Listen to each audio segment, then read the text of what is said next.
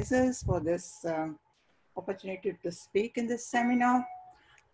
Okay, so let me begin with conjecture of Kneser in the arithmetic setting. Due to Kneser, he raised it in his ICM talk 1962. So K is a number field and G is a semi-simple, simply connected linear algebraic group.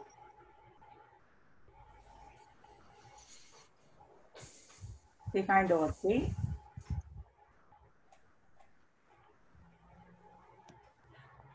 Okay, so if X is a principal homogeneous space under G, homogeneous space under G, which admits rational points over all completions, over all completions of the number field, completions of K,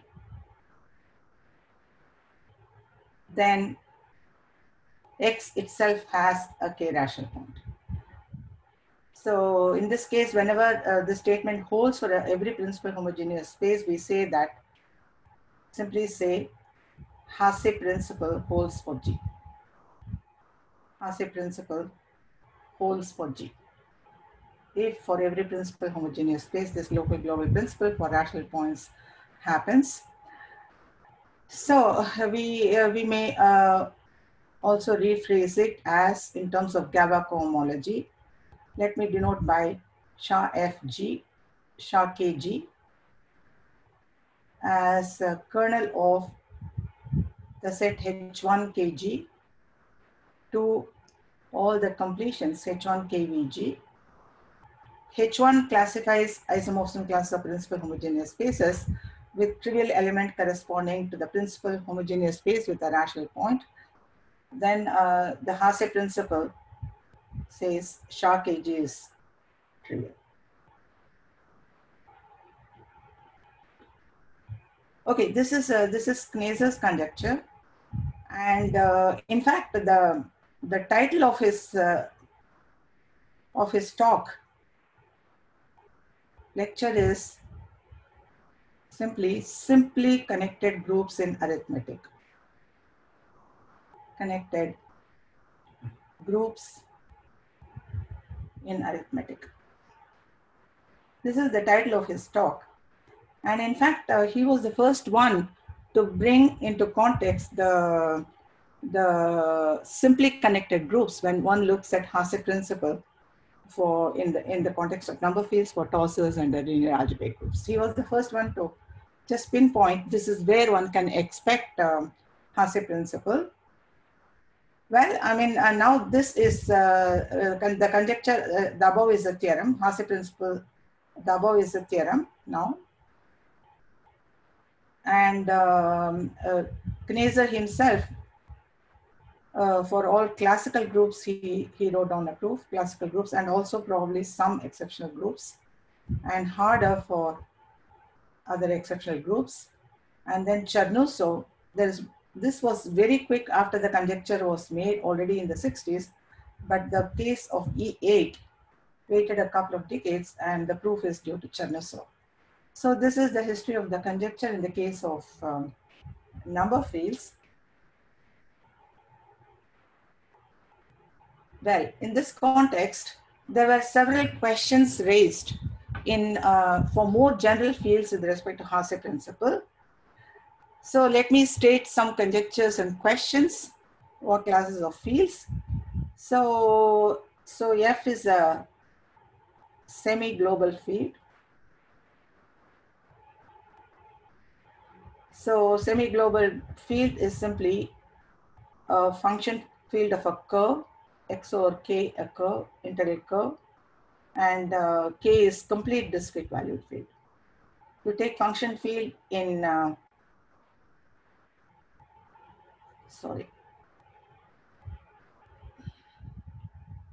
it's a complete discrete valued field. It's a function field in one variable or a complete discrete valued field. We just call them semi-global in short. So we have the following conjecture. We'll call it conjecture C. This was proposed by Kuluttelin, myself, and Suresh in a paper. So if X is a, or rather, I'll just say function field. Let F be the function field of a p-adic curve. Field of a p-adic curve. This is a semi-global field, but special classes of semi-global field, p-adic field. And G is again, I'll use this contraction, semi-simple, simply connected, linear algebraic group, defined over F.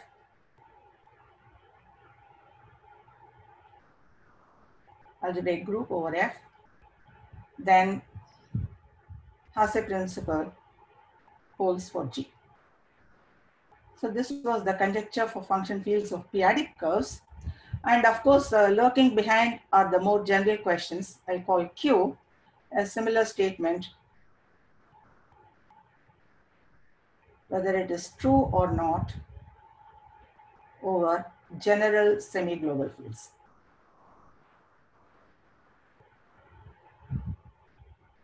Okay, so here, what does one, this is a question mark, whether such a thing can hold over a general semi-global field.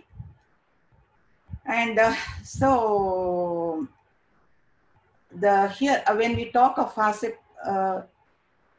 principle, in the case of number fields, there is a canonical choice of places of K with respect to which you look at completions. But in this setting, Hasse principle is with respect to all discrete valuations of F.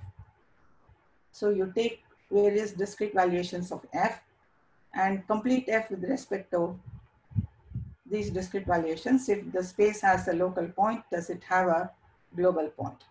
So this is this more general question is lurking behind, whereas we propose the conjecture in the case of function fields of p-adic curves. So we proposed it after checking essentially for all quasi-split groups. We proved this conjecture is true, and then we raised it for a more general setting. So this is CT. So this gave us some kind of incentive to propose a more general conjecture. Of course, even this question, it may look, I mean, okay. So, but the point is, even one example of a group for which Hasse principle fails over such fields, it took a very long time to arrive at such examples. Okay, so today's talk is mainly to focus on, first, one example to show that the question Q in general has a negative answer. You cannot expect this over a general semi-global field. So the Kneser's arithmetic term is quite important, though it is a higher dimensional arithmetic. And I just want to indicate some positive results concerning conjecture C. Basically, the conjecture C is resolved for all classical groups. I'll come to it. But first, let me begin with the example. Example of a semi-global field where the question, this question of Hasse principle fails for even simply connected groups. Okay, so the example first. Okay, so this example is to appear in a paper of Kuluttelin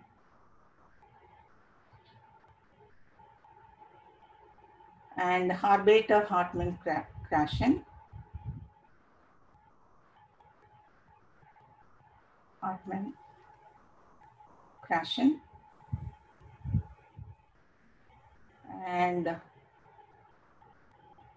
Myself and Suresh, it was some kind of a project, joint project considering constant group schemes over two-dimensional schemes. Okay, so this is where the example originated. It's a joint work with these people. So what is the setting? Suppose you take a field K. K is a field. Suppose that characteristic of K is 0. And the complete discrete valuation ring T is K double parenthesis T. And the complete discrete valued field is the function field, this Laurent series field. And so the G, which I'm going to take, is just all the way G is over K. So you can even take any reductive group, connected reductive group. So anisotropic, this condition I'll put for. Okay, you take any connected reductive anisotropic group over K. Okay, this is the group I start with, which I'll extend to the semi-global field. And what is the curve? What is the function field?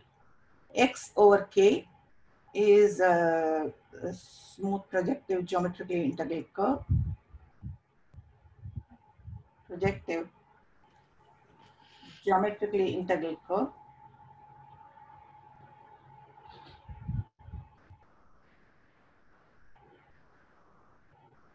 And F is the function field of X. So I'm going to treat G as a group over F. So what are the conditions needed for the failure of Hasse principle? Conditions.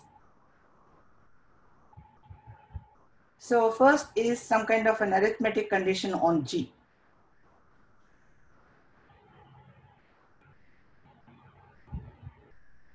So you have this R equivalence classes, R contained in G of K, so-called R trivial elements. This is a normal subgroup of GK. That is simply the set of all elements which are equivalent to the identity, R equivalent to the identity. That means there is a rational morphism from the affine line to G, which sends 0 to identity. They can be connected by an rational line. So the set of all elements R equivalent to G is simply the subgroup R. And we need the condition that GK mod R is not trivial, that every element is not, there is this GK mod R is not identity. That means you can find an element of GK which is not R trivial. This is the basic condition on G. There exists a row in GK minus R. Okay, so this is the condition we need on the underlying group. And then we have a geometric condition.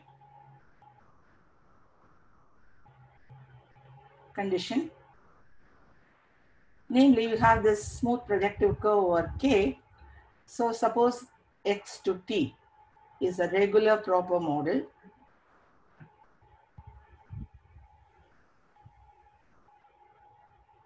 This is a regular proper model with X naught, the reduced special fiber, because T is a complete DVR, you take the reduced special fiber. So the geometric condition is that X naught contains a rational triangle with rational vertices.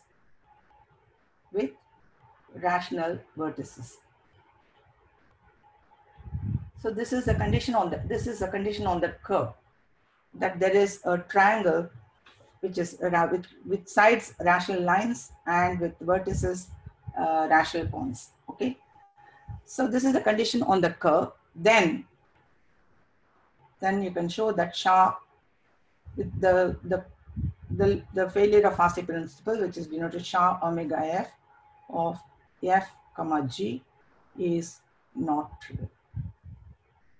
So you have a non-trivial element, Hasse principle fails for G. Hasse principle fails for G. Okay, this is the example. So before going to sketch a proof of this, how this fails Hasse principle, I just want to say that such examples certainly exist. So you can just take, you want G simply semi-simple simply connected. So you have this Platonov's examples of SL1D, which is semi-simple simply connected, where D is, you can just take QP, the field QP X, Y. This will be your base field K. At least two variables, power series variables over the p-adic field. Then he proves that in fact SK1D is trivial.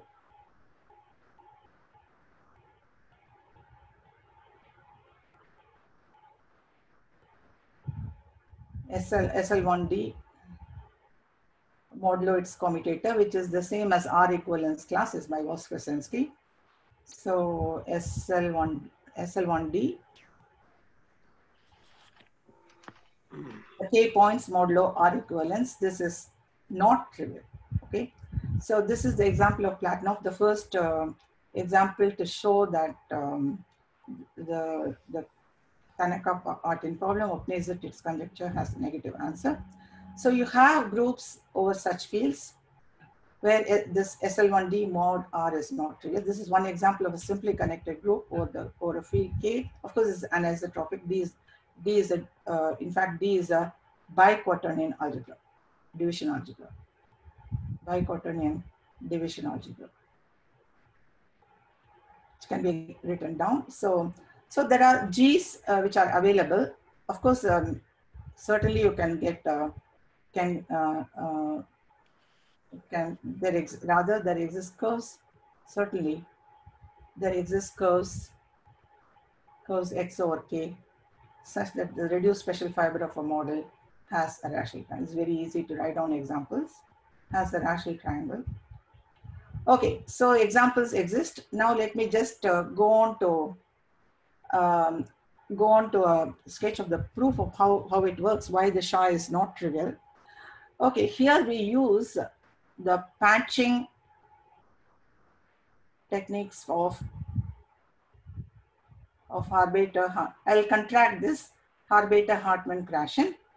So maybe we'll have a revision of some of the things which happened in Krashen's lecture, some notations and background. So let me just, let me see whether I had just written down I don't want to write down the whole details, but let me go over the setting. So this is the patching setting. So K is a complete discrete valued field. T is the discrete valuation ring. T is a parameter. Little k is the residue field. So X over capital K is a smooth geometrically integral curve, and F is the function field. This is a semi-global field. Now, this X to T is a regular proper model of the curve X over K, and X naught is the reduced special fiber. And we can assume that X naught is a union of regular curves with normal crossings, possibly after blowing up X. Okay, what is the patch on X? It is a pair U comma P, where P in X naught in the special fiber is a finite set of closed points containing all the nodal points of X naught. Just a finite bunch of closed points of X naught, just to include all the nodal points. So this is the special fiber. You would like to include in your P all the nodal points of the special fiber. And what is U? U is the collection of irreducible components of the special fiber, with complemented by the set of points P. They are in bijection, of course, with the irreducible components of the special fiber. Okay, and the B stands for the branches. Branches are precisely pairs U comma P, where U is a component in U and P is a point of P, with the property that P is in U closure. Suppose you take this component and you just take this point P, which would have been omitted from U. So that would be a pair in a branch. So these are the three classes of sets. P is finite set of closed points, U the finite set of irreducible components of the special fiber complemented P, and B is the set of branches. Okay, corresponding to each one of the objects in P, U, or B, there is a field associated to it. So for U, which is a component, so what is the field FU? FU is simply the fraction fields of RU hat Ru is simply the rational functions on X, which are regular on this open set U in the special fiber. Okay, and you're completing along T, this two-dimensional regular in Ru. It is the completion along T, and you take T is the parameter in the discrete valuation ring T, and you're taking the field of fractions. Okay, this is Fu, and Fp for every closed point P in this finite set. Fp is first you take the local ring of P on the scheme X, which is a two-dimensional regular local ring. You complete it along the maximal ideal MP, and you take the field of fractions. In the case of equal characteristic, this looks like formal power series ring in two variables. And finally, the branch P equal to U comma P, the branch field is simply the completion of the two-dimensional FP at the discrete valuation associated to the generic point of U. You have this U and a point P here. This is U and a P. At this point, this U produces a parameter at the local ring. You complete FP along this discrete valuation.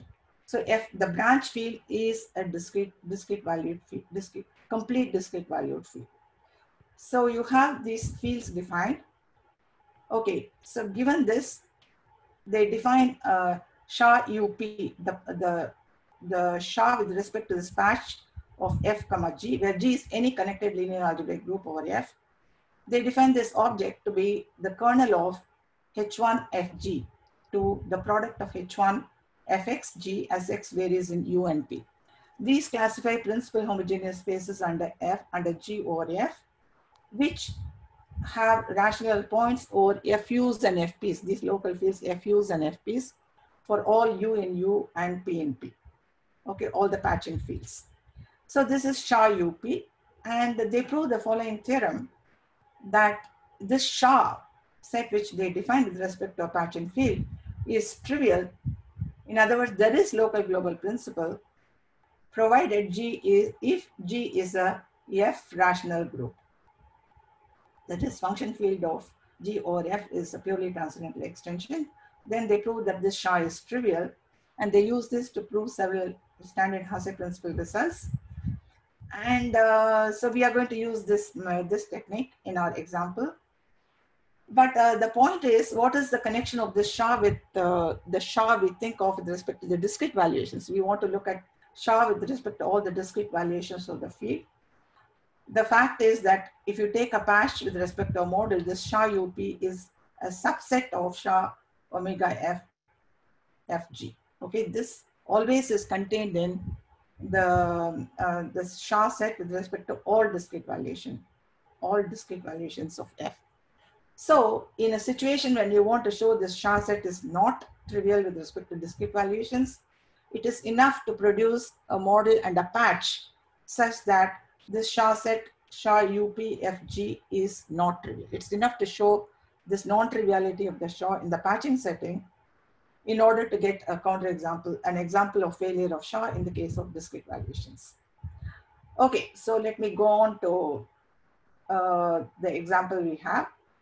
Okay, so just for simplicity, let me assume that X0 is simply one triangle. There is one rational triangle. That's the special. It makes no difference, but let me assume. So let me call it. So you have a rational triangle. So this is these are rational lines L1, L2, L3, the sides, and let me call this the vertices P1, 2. These are k rational points. P2, 3, P1, 2. So in this case, this is the special fiber, and the set of points P, obviously I'm going to take just the nodal points P1, 3, P2, 3, P1, 2. The set of these are the three points in the set P, and U are the complements of the nodal points on these LIs, U1, U2, U3. There are three of these U's and 3 points. And what are the branches? There are 6 branches, which we can write down. So corresponding to the pair F, okay, U1, this contains P12, the vertex, P12 is in the closure of U1, and you have FU1, P13, and dot, dot, dot. You have these, this bunch of 6 branches. So what is, so we want an example where SHA is not trivial,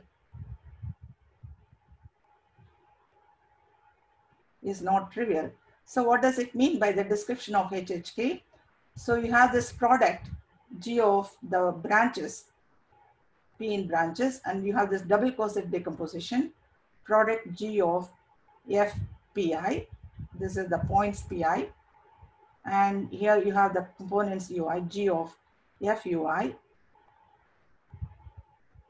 where UIs are in the, PIs are in P, and UIs are in U, and P are in the branches. Okay, you have to show this double coset is not trivial, because this double coset classifies the elements in SHA. You want to show this is not trivial. So you have to basically produce an element. We say you have to produce an element which doesn't admit a factorization to exhibit an alpha in product of G of FP as P varies over branches, which is not this is the term they use, which is not factorizable, which simply means it is not just each branch. It is not a question of breaking up the element into the corresponding U1 and P1. There is the simultaneous factorization. Okay, which does not admit simultaneous factorization. This is what we want to produce. Okay, so the idea is there is these are all different fields hanging around with some inclusions for pairs of them into the branch, but we want to compare the all these elements in the factorization in one common group. Okay, so to compare all the elements, I mean all the elements of G of the branch and G of the U's and G of FP's in a common domain, in a common group. So this is possible. So there is, when you look at FP, this is a complete discrete valued field, because it is a completion of the FP, two-dimensional completion. This looks like, for any of the branches, it looks like the residue field with iterated Laurent series field. Every branch looks like this. And G is a group which is defined over K. If it is anisotropic, then you know by rigidity that this K points KXT, this is the same as G of KX power series T. The points are the same because G is anisotropic, and you can specialize it to, you can go mod X, mod T. You can come here, and this again coincides with the power series Kx. And from here, you can come down to Gk. So you have this specialization. So in fact, this specialization can be defined in a very general setting, not necessarily anisotropic, any connected reductive group. So this specialization map G of Fp from the iterated power series to G of K. If you go modulo R equivalence classes, this is an isomorphism. This is an isomorphism of groups when you go mod R equivalence. Okay, this is it's in a paper of Gilles where he constructs the specializations in very general setting. Okay, so we can look at elements of the branch fields and take their R equivalence classes in GK mod R. How about these fields FUs and FPs? So let us look at FU. So you have, suppose you have this U1. There are 2 points. This is U1, and there are 2 vertices P2, P3 here. So you have this G of FU1. Of course, FU1 there are is contained in 2 branch fields. You can go to G of F. There are 2 branches U1, P2, and you can also go to G of F U1, P3. There are 2 points, vertices on this. So you have 2 branches. So you can take GF inside the 2 branches, and then you can use the specialization to GK, and you can go mod R. Okay. All right, but if you do go in two different directions, if they don't match, then you cannot compare the elements in the last group GK mod R. However, because U1 is part of a rational line, it is easy to check, verify that this diagram commutes. You can go whichever way you like, you get the same element in GK mod R if you start with elements in G of. This is true for each one of these UIs. So you can compare the elements in FUIs in GK mod R by embedding them into the branches and taking the double specialization. How about suppose P1 you take. So you have the P1 and there are two branches, U1, U2, U2, U3, the sides of the triangle. So you can get FP1 inside one of these branches, G of F U2P1 or to G of F U3P1. There are two branches here. And then you can come down to GK mod R through the specialization. These are isomorphisms. But it is not so obvious this diagram commutes. This can be proved, but it needs some work. So this diagram commutes. Okay, so we have a way to compare all the elements of all the fields concerned as elements of GK mod R. Now let us verify what happens to this, what is the element we take in the branch G of FP, whose class we are going to prove is non-trivial. You just take the element X to be, you take the row which is in GK mod R, in GK which is not R trivial. This is contained in, just take some one particular branch, G of, say, F U1 P2.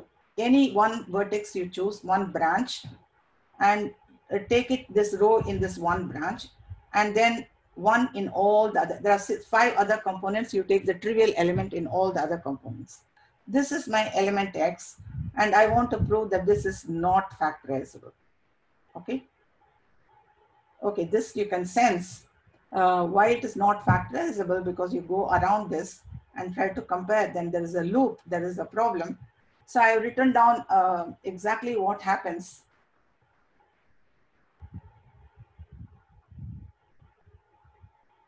Okay, you have this element row 111 in this product of branch field, G of branch fields.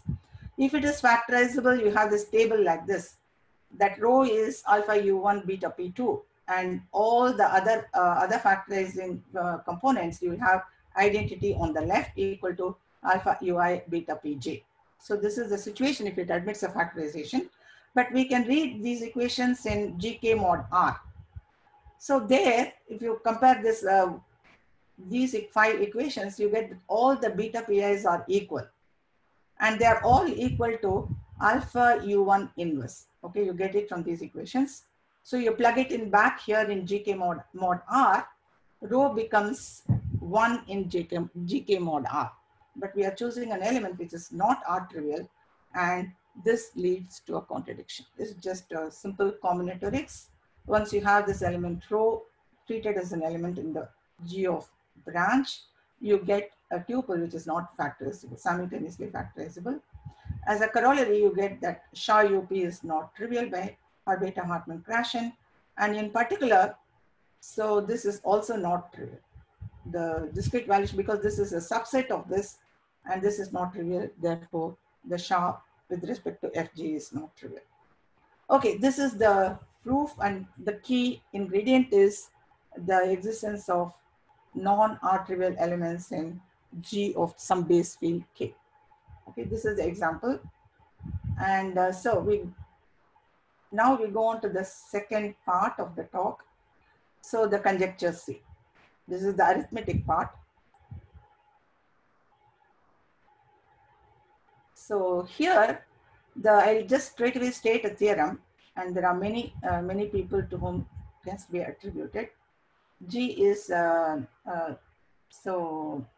is a semi-simple, simply connected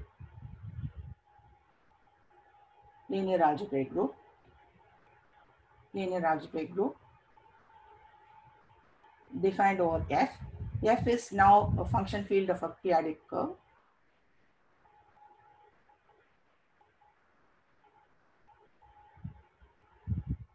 We'll use the term good characteristic case. That means the prime P is good for G. I'll explain what are the primes involved. Characteristic case. So suppose G is of classical type. G is of, I'll just list them soon, of classical type. You can assume it is almost simple, it doesn't matter. Then Hasse principle holds for G. That is, conjecture is settled for all classical groups over F, provided the characteristic is good for good characteristic. Let me just say what are the classical groups first. G is of the type SL1A, where A is a central simple algebra, or the special unitary group of a central simple algebra with an involution of second kind over F. And we have this symplectic group of an algebra with a symplectic involution, and spinor group of an algebra with an orthogonal involution. These are the type of groups which we come across in the list.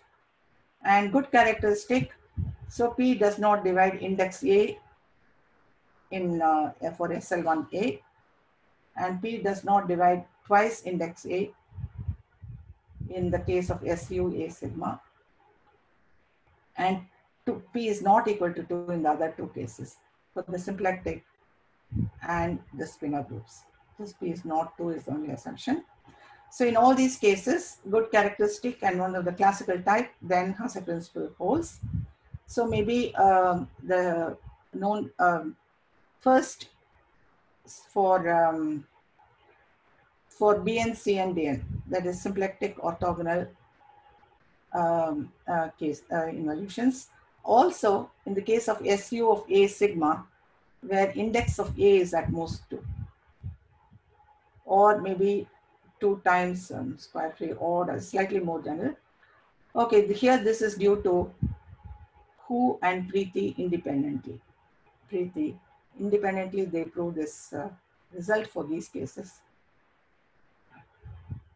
Okay, and so the critical cases, major cases left out were SL1A and SU of A sigma. These were the open cases after the results of Hu and Preeti. So SL1A, what is here H1F SL1A? This is simply F star, the Kummer sequence. This gives F star mod reduced norm A star. Okay, a Hasse principle statement says that an element of F star is locally a reduced norm. Locally with respect to discrete valuations of F implies it's a reduced norm.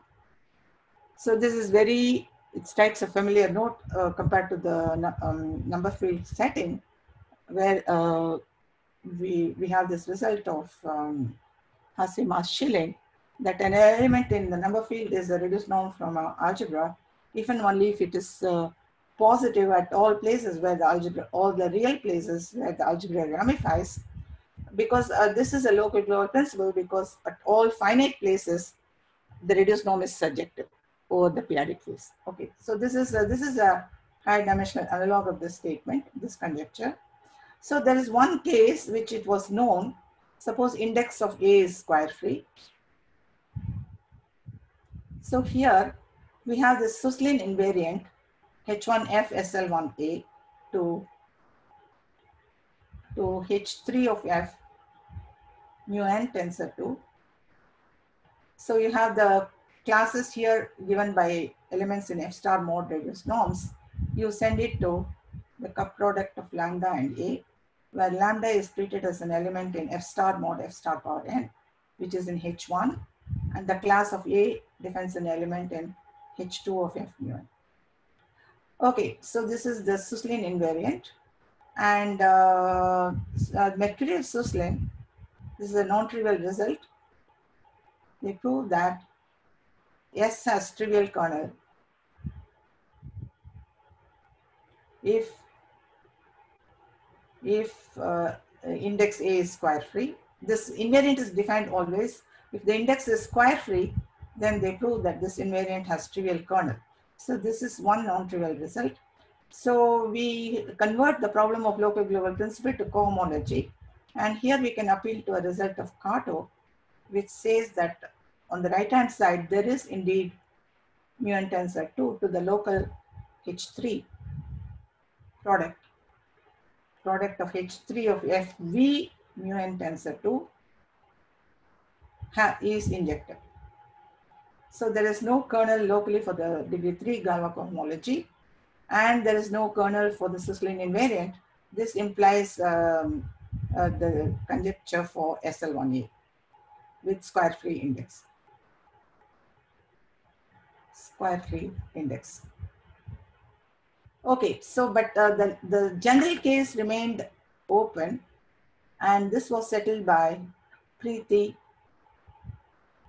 myself, and Suresh, that conjecture holds true for SL1A, general index, but a good characteristic case.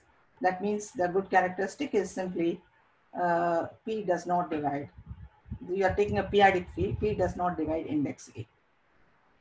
So the good characteristic, it was, we proved a local global principle for tosses under SL1A.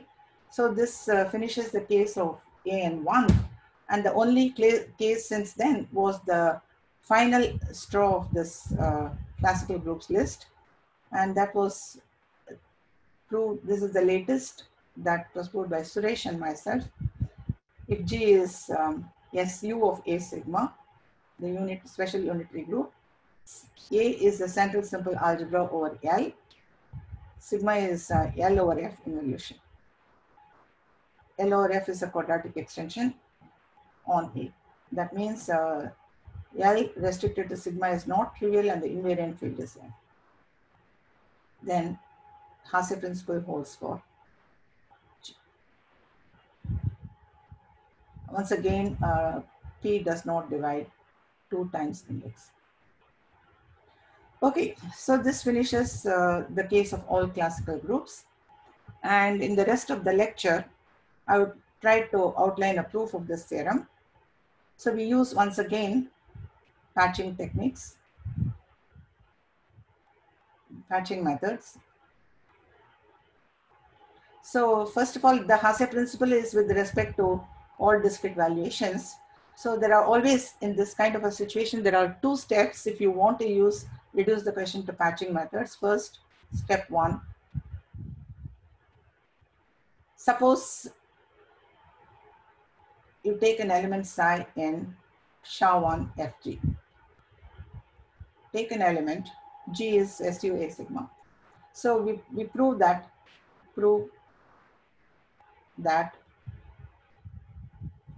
there exists a model X to T and a patch UP on X such that this psi belongs to SHA UP. It comes from a SHA for a patch. This is the first reduction. This is not some generality because so far, each time we want to reduce something to a patching situation, we prove this result, okay? And it involves work, and it is no generality that you can reduce it to the patching situation. At least we don't have a generality so far for reducing the discrete valuation SHA to a problem on patching SHA. Okay, this has to be proved. And what is the second step? Of course, once you have reduced to the patching SHA, you want to prove that SHA UP for any such patch FG is true. Okay, these are the 2 steps. Okay, let me explain step 2. Okay, I just want to give a hint of what goes into the proof. So first, G is SU of A sigma. You have this up to some point, there are generalities. You have the special unitary group and the unitary group. And then you can take reduced norm, and that goes into the center. But the center whose norm to the base F is 1, see R L over F of R1 L over F of G. So it goes into norm 1 elements in the center. You have this exact sequence of algebraic groups. So when you write down the long exact sequence, at least slightly long exact sequence in Galois cohomology, so what you get is, suppose L star 1, this is R L over F, R1 L over F of GM, the F points of this, that is set of all norm 1 elements in L star.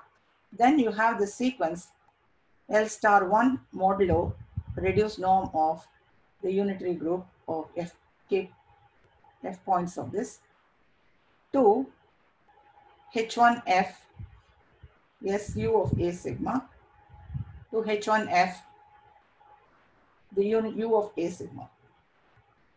Okay, so we are in the case of proving the patching Shaw is 1.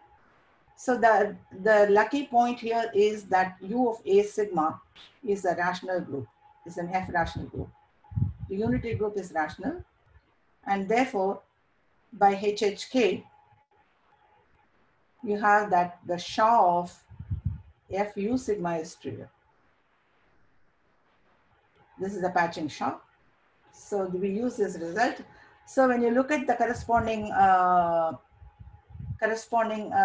sequence, when you restrict to Shaw, because the Shaw of this is trivial, so you have this following: Shaw of L star 1 modulo reduced norm of the unitary group of A sigma. So this is in bijection with Shaw of F Shaw UP of F SU of A. This is what we are interested in. So this whole thing reduces to some question of subquotients of this the field L star, normal elements mod.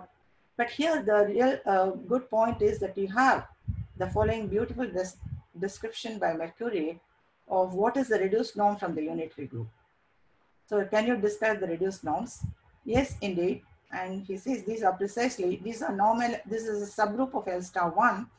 These are all the elements lambda in L star 1, with the property that lambda can be written as mu inverse sigma mu, where mu is in L star. Because it's norm 1, you can always write it as mu inverse sigma mu. It's a quadratic extension. Mu is L star, but it is also in reduced norm. Okay, so it has to be, it will be in the image of the unitary reduced norms of unitary group if it can be written as mu inverse sigma mu, where mu is a reduced norm from A star. This is a description of the reduced norms of unitary group. This is very nice, and the important fact to note is that it is independent of sigma. Whichever involution you choose, it doesn't, because right hand side is purely in terms of reduced norms. Whatever involutions you choose, this reduced norms group is just the same, namely mu inverse sigma mu, where mu is a reduced norm. So we have an explicit description of this, and we want to prove this Shaw is trivial. So this is what we want to prove. So what is the statement? So what is the Shaw of the left hand side? Shaw of L star 1 modulo. So this reduced norm U A sigma. Now we can describe this set as precisely the following. This set of lambda in L star 1. Lambda can be written as locally mu x inverse sigma mu x, where mu x belongs to reduced norms of AX. Thus AX is simply E8 tensor Fx, where Fx are all the branch fields Fus and Fps. Okay, X in U union P. You go to these Fus and Fps and look at the reduced norms. Lambda is factorizable as mu x inverse sigma mu x locally at all the places, and you have to mod it out by simply mu inverse sigma mu, where mu belongs to reduced norm of A. Okay, this Shaw on the left hand side is precisely this set which you want to prove is trivial. Okay, every element locally expressible as mu inverse sigma mu, where mu is the reduced norm. For all the branch fields, you can express it as mu inverse sigma mu, where mu is a reduced norm. The question reduces to this. So there is no involution floating around, except that the algebra supports an involution. This is a purely reduced norm study question. And to understand this, we need to know what, see, general algebra is very hard to decide what are reduced norms. So we just need structure of the algebras AX, okay, where X is either a branch field or X is in a point or also FUs, okay. What is the condition on AX? A supports an involution of second kind, which is simply A L over F of co-restriction of this is 0. It supports an involution if and only if co-restriction is 0. This is the only cohomological condition on A. Then you would like to describe somehow reduced norms from A or the structure of A. So I'll give the list. So first you take a branch FP. This is a complete discrete valued field with residue field F, residue field, also a complete discrete valued field. You know, this looks like KXT typically, not in general, but so it's like a complete discrete valued field with residue field is also a complete discrete valued field. Okay, this is what the branches look like. So here we have, this is LP is the quadratic extension. There are various possibilities. If LP is to FP is degree 2, let us assume this is degree 2. Generally, it could also split. If it is degree 2, so the first case is if LP or FP, this is an extension of complete DVRs, so discrete valued fields is unramified, and the residual extension LP or FP, KP, this is also unramified. Let us assume both the given extension as well as the residual extension are unramified. Here you have a good description of AP. This is simply a cyclic algebra, pi delta with respect to zeta, where pi delta, these are parameters which span the maximal ideal at P. What is P? P is the branch corresponding to U and P. There's a point floating around. These are generators of the maximal ideal of the point, which treated as elements of AP. And so this is the cyclic algebra. Zeta is actually in LP star, root of unity, which is not in FP star. So this is always a cyclic algebra in this case. And if LP or degree 2, which is ramified, the complementary case, or it could be unramified, but the residual extension is ramified. In this case, then this AP becomes simply a quaternion algebra. Both the cases of cyclic and quaternion algebras, one can easily describe the reduced norms. Knowing it is pi delta or just a quaternion algebra, we can read off the norms. Of course, one case where it becomes a product of FP cross FP, we cannot say anything about the algebra. We don't need it. And also, maybe there is a similar description over the two-dimensional complete fields. You can also describe, it's always either a quaternion algebra or a cyclic algebra corresponding to pi delta, even in the case of complete fields. And having this description, one is able to understand the norm structure and prove the result.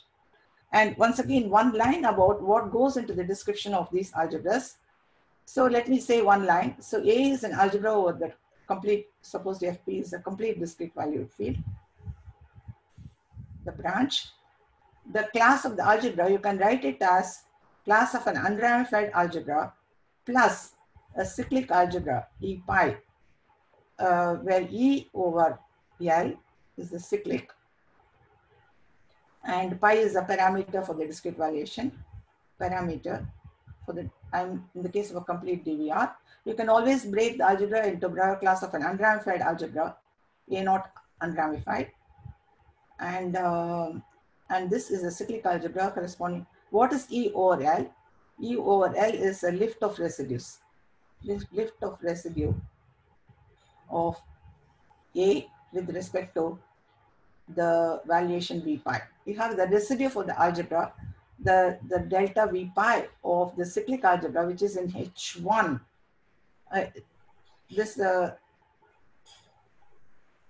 Sorry, just let me just, so E over, so we have this residue of this algebra delta V pi of A, which defines something in H1 of the residue field kappa P with values in Z mod NZ. This is a cyclic extension. Call this E naught, and E is a lift of E naught. Lift of a residue, that is a cyclic extension. And the co-restriction of A, L over F is trivial. In fact, gives the fact that, so you have this H1 of, sorry, this is not in KP, but in LP, the residue of the big field LP. So this gives that this co-restriction from H1 LP to Z mod NZ to H1 KP Z mod NZ. This class of E naught, which is the residue, it goes to 0 under this, again, the co-restriction map, the norm map from LP to kappa P, which now the real point is that whenever you have a cyclic extension whose co-restriction in this quadratic extension is 0, these are precisely dihedral extensions of the residue field. Dihedral. Okay, you have a cyclic extension of LP, and this is a quadratic extension of KP, and the co-restriction of this class in H1 is 0, is precisely saying that this extension is a dihedral extension. So we need to analyze the kind of dihedral extensions you have over this branch fields and the residue fields. And we were very excited about this cohomological description of dihedral extensions, but it looks that this is already in a paper of Hale, Knus, Rost, and Tignol. They exactly have this description of dihedral extensions, the cohomological description. Okay, once you have this, we need an analysis of the dihedral extensions, and or maybe a local field or a global, whatever, positive global field, whatever. And then you put in back to get information about the algebra A you started with, modulo this unramified part which can be understood. And this leads to the description of the algebra along these branch fields as precisely cyclic algebra or a quaternion algebra. In the case when the local extension LP or FP is not split. Okay, so basically that's all I want to say. Thank you very much. Thank you. Thank you. Is there any question? Any question, any comment?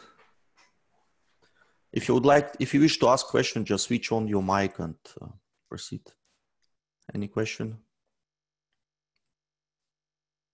Okay, I have hello? Yeah. Yeah, I have a naive question. So in this whole thing, the ultimate residue field is a finite field, right? Yes. For p-adic Yes. field. If you replace finite field by a function, say a formal power series field in one variable over the complex field, does the proof break down? No, we do use a lot of class field theory. I mean, various a strong approximation, all kinds of things, or about global fields in the process. I do not know which one of them could go through in the other setting, which ones don't. So I'm not sure. The method is completely using the class field theory of local and global fields. So Okay. yeah, but yeah, one can go through the steps and see where there could be a hit. Yeah. I also have a naive question. Why doesn't the counterexample work over a p-adic curve? Which okay, counterexample or a p-adic fur. This is exactly all the ultimate residue fields are all finite fields. You can't get R-trivial elements in GK mod R. Basically, all groups, there are no non-trivial elements in G of finite field, which is not R-trivial. And in fact, even if you take a p-adic field and a simply connected group, GK mod R is trivial. It's always R-trivial, okay? So, yeah. Thank you. No more questions? More questions? If not, then let's thank a speaker again. And so thank you very much for a wonderful talk.